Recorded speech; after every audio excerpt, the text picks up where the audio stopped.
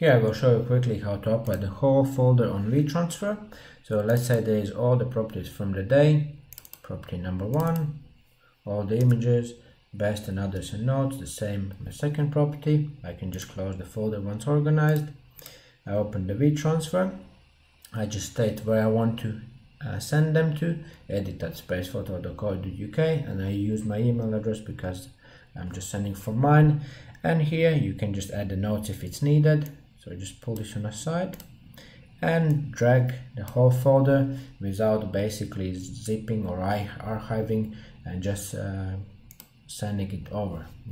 At the beginning, for the first time, you may be required just to log in, otherwise you need to verify each time your email address, but the login is free of charge, and then you can just keep on sending the files this way. This I found to be the fastest way to send and to receive the files as well.